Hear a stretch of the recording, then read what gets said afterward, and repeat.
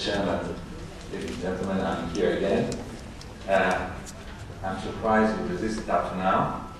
And now is coming the last touch of the day. And you see that we are entering now in the life of systemic sclerosis. This morning you have heard about what comes before, like basic tissue disease, like overlap syndrome. But now we are entering in the true disease of systemic sclerosis. Now, what really is difficult is, as things stand now, and as the clinics are advancing, is the fact that how it's difficult to make an early diagnosis with the present criteria. And I can tell you, to make a diagnosis with present criteria is almost impossible. But what you would think of, not even an early, but a very early diagnosis of systemic sclerosis.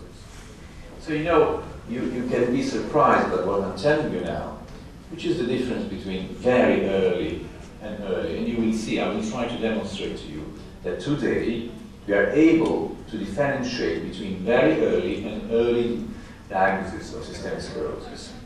And you will see throughout my presentation what is the VELOS, so it's very early diagnosis of systemic sclerosis, which are the criteria, and also you will see cases live, so that like we are together in the outpatient clinic.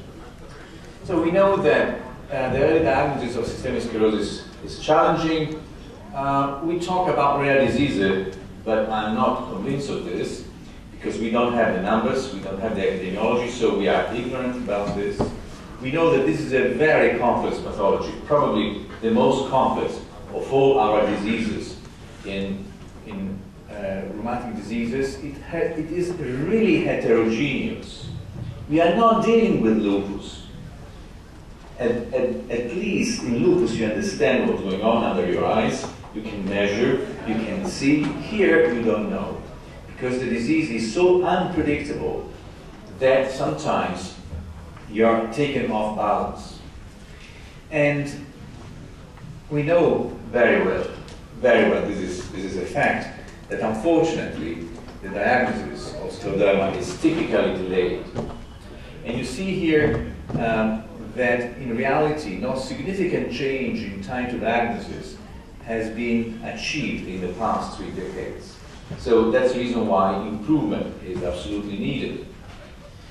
Because if we may have an early diagnosis, we maybe stop diseases that we call evolution in an irreversible obliterative vasculopathy, as well as a scarring of the tissue, or you may also call this fibrosis of the tissue. So we know, stealing this terminology from rheumatoid arthritis, that we have a window of opportunity to start as soon as possible treatment to block and slow the disease progression. And obviously, what do we want to avoid? We want to avoid the damage. It's like we are speaking about rheumatoid, the window of opportunity. We have to block the evolution to the erosions. Here, we have to block the evolution to scarring. That absolutely can look at you like something that is good, because scar is the solution of the problem of inflammation, but in reality, every bit of scar is a loss of function in this patient.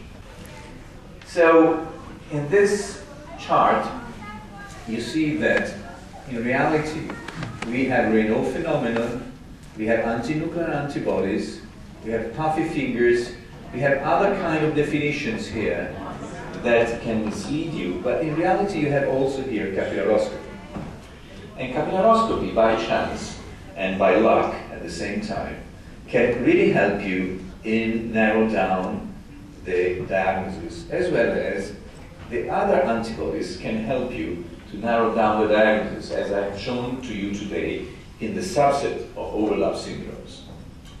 This is a work, very elegant work, done by the Canadians, by Koenig, just demonstrating that when you have capillary modification together with antibodies and Raynaud phenomenon, the conclusion is you may have a very high probability of developing definite scleroderma. Now, this is brilliant because they say if you have this, you may develop. But in reality, what we have achieved in the last 2 years in the group EUSTAR in Europe is completely different. When you have these modifications, you don't have the very high probability of developing definite scleroderma. You definitely have scleroderma, but in a very early phase. Now, we are sitting here all together, and let me make you these questions. You don't have to push anything, but just think. What do you personally think is the most indicative element here for developing systemic sclerosis? Just think. And when you look at these, I can give you an answer now.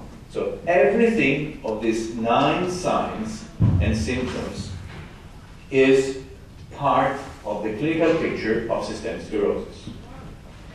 So the problem is how you put them together in time, because the time is what we really have in front of us when we are dealing with a patient with systemic sclerosis, in particular the very early phase.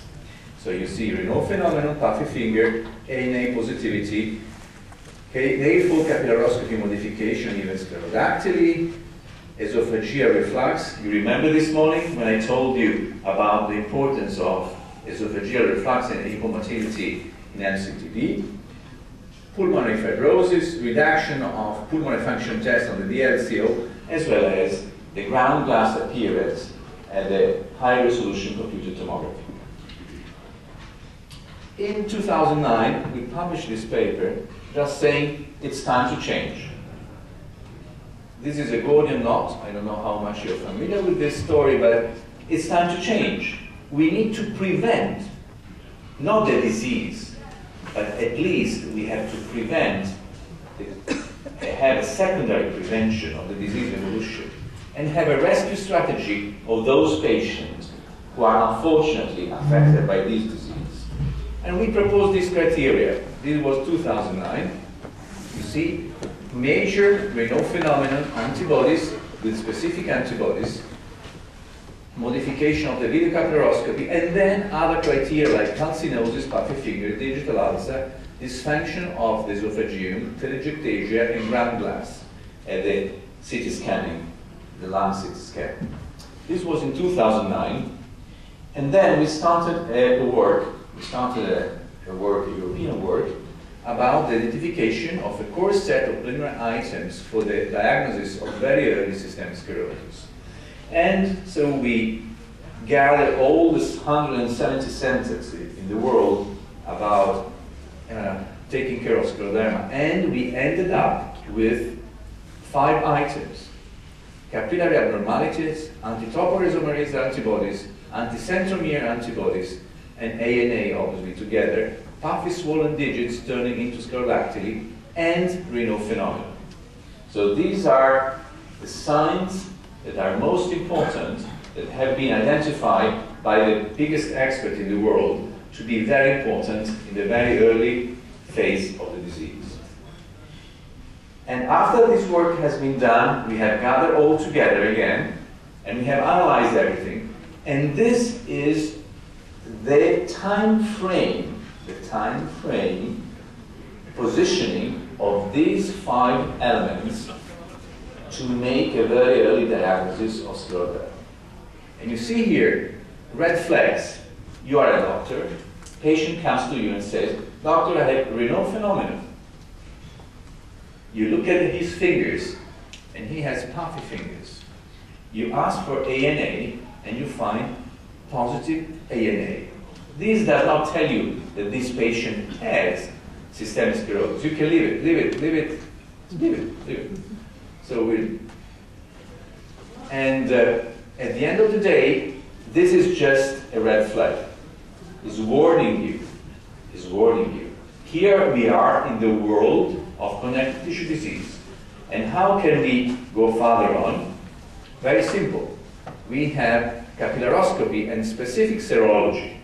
So the moment the capillaroscopy is modified and serology clearly shows you that the patient has a topo 1 antibody or a centromere antibody, together with Raynaud phenomenon, puffy finger, and ANA, at this point, from a suspicion, you move on to what we call very early systemic sclerosis. Obviously, you have to run all the organ investigation.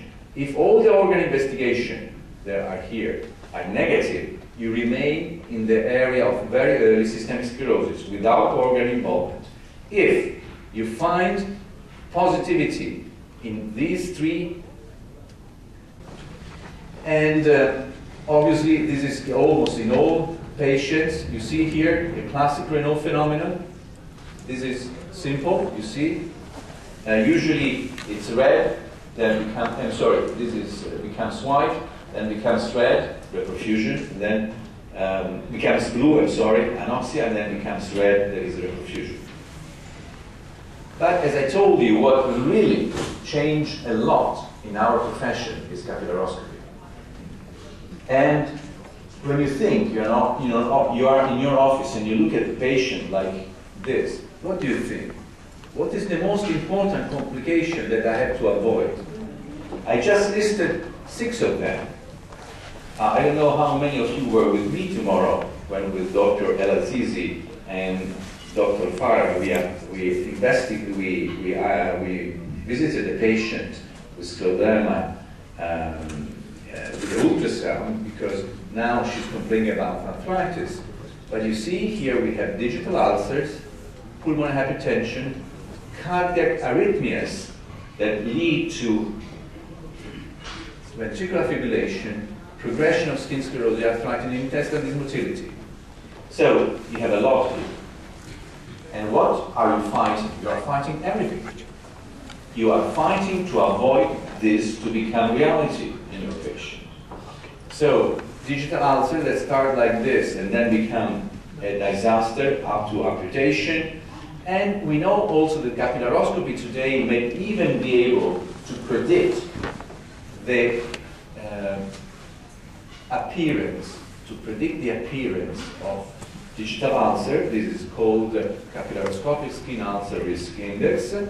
And also we know that today we can try to prevent with drugs. In this case, this is an endothelin receptor antagonist. This was the first trial, RAPIDS-1. This is the second RAPIDS-1 trial, where we have demonstrated that with this drug we can slow down the recurrence of digital ulcers. And this is also the demonstration that if we really catch pulmonary artery hypertension in the early phase, we can stop the passage from the New York, the NIA class from 1, 2 to 3 and 4. So the diagnosis of scleroderma in the early phase today is possible. And you have to think, I was in 2004, so nothing of what I have told you was, I thought about this, but I did not have yet the idea how to do it. So in 2004, I was thinking what I should do to this patient. Shall I treat her with cyclophosphamide, with azathioprine, with methotrexate, whatever you want? So I spoke with the lady and she said, you know what? I want children. So do whatever you want, but let me have children. So you see, at those times, in 2004, I said, okay, I give you only vasoactive drugs. I gave her calcium channel blockers, and you will see the result now. This is another lady. She came last year to us.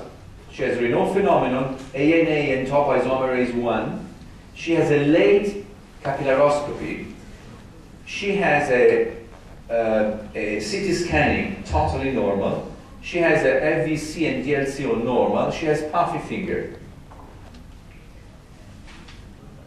And I say, my lady, I'm sorry, everything is normal here. I see a late capillaroscopy, so it means the disease is already somehow in the vascular system is already advanced. but clinically, I can't find anything, almost anything. So by chance, we were running a program for MRI. And so we launched a program for MRI, for heart MRI, but our colleagues also run now a lung MRI. So this is the lung MRI. And I'm sorry, Dr. Farah, again, for presenting this picture that are absolutely unique from the MRI point of view, because you are a specialist of MRI, you can comment on this. But my colleagues sent me this and said, you know what, here at the basal level, we have some enhancement here, but you will see now which is the heart of this patient. These are other two patients, 2004 and 2005. This is a beautiful, very beautiful, tall Alitalia stewardess. She was flying and she comes to me for a Raynaud phenomenon with ANA, top isomerase 1, and an active capillaroscopy. The other one comes to me for Raynaud phenomenon, ANA, centromere positivity, and an early capillaroscopy. ANA and specific antibodies, capillaroscopy. So you have them, and you know that if you use them, probably you can screen the patient. And also you know that you don't want to see this, because when fibrosis is mature and evolves at the end in atrophy, in the advanced phases, you can't do anything anymore. And you see here, this is the picture of Paul Klee before he died. And in this picture, you see very well this face is a white face, because at the end of the disease, they become white, like wax. And you see here is written T-O-D, that in German means death. So if you have to strike the patient, you have to strike the patient here, before he becomes a prisoner in the cage of scleroderma, the fibrotic cage that unfortunately will not give him any more hope to recover a normal life and an acceptable quality of life. So you have to strike the iron when it is hot. For this reason, we have launched all together with EUSTAR and with the foundation now a new program, in particular the program that we call very early diagnosis of systemic sclerosis, that we have developed in the whole world now, to achieve the early diagnosis of scleroderma. And as I told you this morning, I'm here again because my co-workers help me every day to do what alone I cannot do. Thank you very much indeed for your time. And sorry, by the way, if you are interested, this is the next second Systemic Sclerosis World Congress that will take place in Madrid in February next year. Thank you very much. Thank you.